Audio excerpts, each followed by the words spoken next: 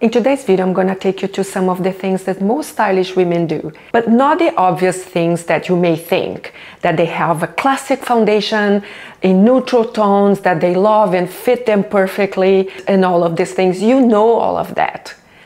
What I'm gonna emphasize today is more on an attitude and methods than anything else. But before we start, I'd like to really define what a stylish woman is. She's not just someone who has a great sense of fashion.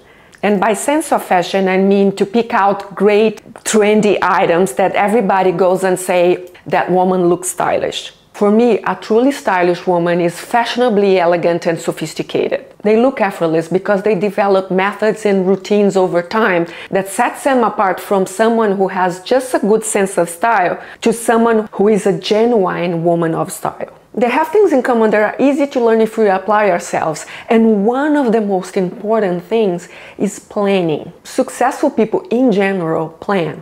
We plan for everything, but sometimes we leave our wardrobes, which is one of the most important things, to chance. So if you set some time apart just to make time to get dressed, especially in the morning when we're most pressed for time, so spare some time planning for the outfits you're gonna wear, for example, for the week.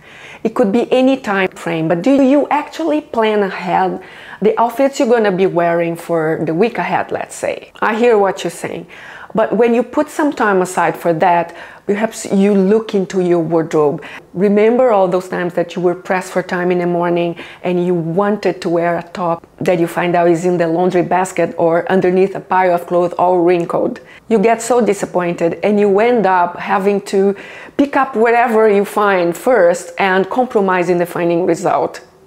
When you plan ahead what you're gonna wear, you have the time to perhaps find that something's got a stain on it or it's wrinkled and you need some ironing, or even some quick alterations, hemming up or sewing back a button or something like that, just something small.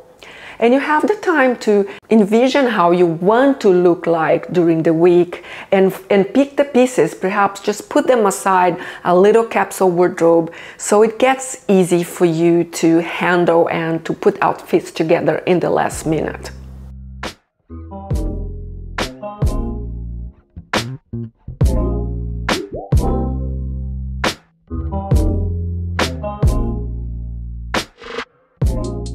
Another reason why we should see everything we have is because oftentimes we go ahead and buy something that we forgot we already have in our wardrobes. The next thing, and for me it's really important, that most stylish women have in common is that they go straight to the source.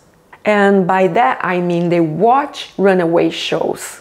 Not because they want to buy designer pieces. There's nothing wrong with that. And they don't get inspired by big influencers because they know that they get paid to parade around with certain pieces.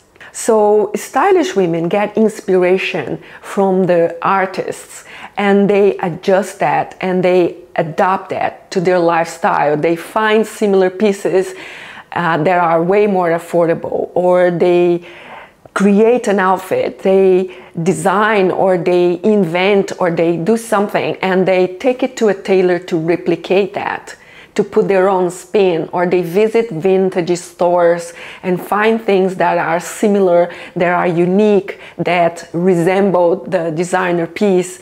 They go through that trouble, which is not a trouble at all. It's quite fun actually, something very fun to do. And they express their personality that way. The next thing that stylish women do is try on. They try on everything they have because often we have pieces that we wear less. There's a reason for that. If you haven't worn something in a while, chances are that's because you're not feeling comfortable with that or it doesn't fit you anymore. So it's good to try on everything you have from time to time and make decisions about that piece. But another thing that is actually very good to do if you're going to a store, and I do that all the time, you go in a store, take photos, or better still, videos, and it's like seeing someone else watching a piece and you get more detached and you have a more informed idea if that works or not. It's the same with your old pieces. Your body changes. Sometimes the piece doesn't fit you anymore the same way, or you just moved on from that piece. Give these pieces another chance and try them in different ways that you haven't done before and see how it feels. I think it's very important to pay attention to how it feels when you try something on. Has to feel great. If it feels less than great, I think it's a great indication that you moved on. So part ways with that piece, give it to the universe and somebody else is going to benefit from it. That's a great way to think about the way we deal with our wardrobes. Keep the energy flowing and keep new pieces coming, but let go of some of them as well. That way your wardrobe doesn't swell so much. And I think that's a great way to exercise your creativity as well. Perhaps you try the piece when you don't have a lot going on that day, and then you spend the day in that outfit or that piece and you think how it goes, how it feels.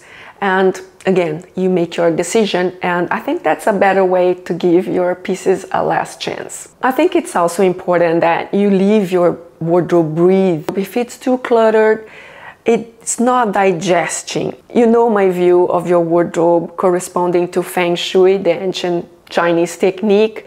The wardrobe corresponds to our mind. If it's cluttered, so is our mind. So always make room for new, always let it breathe. You're gonna benefit from that. Stylish women pay attention to all the details. The devil is in the detail for sure. Really spare some time, especially before leaving the house, and see, have a look. Oftentimes we don't look in the mirror before we leave the house.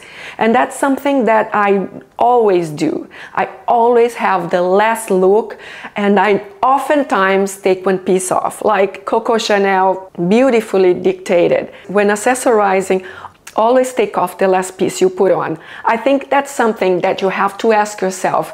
Do I really need to wear the scarf and the statement necklace? There's always a point when it's too much, and a stylish woman knows exactly what that point is. Often the cut of your clothes, an exposed neckline or bare arms is a great indicator in determining what jewelry or accoutrements to pair with. They know how to style themselves according to their own taste. Honing on a signature look that you can rely on at all times. Something timeless and effortless that screams you. Whether it's jeans and blazer or head-to-toe black, find a style and make it yours. It will come very handy on those days that you have nothing to wear. For me, I always gravitate into wide leg pants and a cute top. That's always my go-to outfit when I'm pressed for time or I haven't time to plan anything or something came up on the last minute.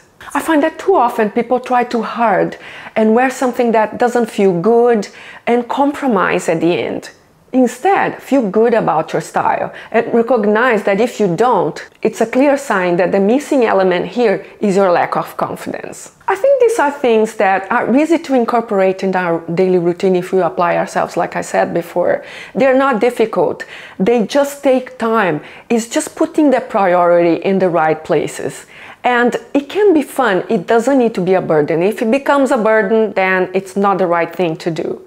So it's mostly about having a look in the mirror and liking what you see. It comes with a little work. These women, they make it look very easy, but they have done their work. They have scrutinized magazines. They know the elements of style. They know what works for them. You have the benefit of having channels like this to guide you, and there are so many others, stylists that are out there and are willing to share their knowledge. So that's not a difficult thing. The information is out there. What I really want you to do is look within and get inspiration, but at the end of the day, know how to translate to your specifics, to your coloring, to your body, to your lifestyle, to your own taste. We are all different. We have different backgrounds, different body shapes, different colorings. We just have to learn to camouflage our little flaws and enhance our assets and translate our clothes, which is something very beautiful. That's how we express our personality. Somebody said that. It's one of the designers, I can't remember who said that. Clothes are the way you express yourself. I see the way we dress like an art. It's a piece of art. It's our own creation.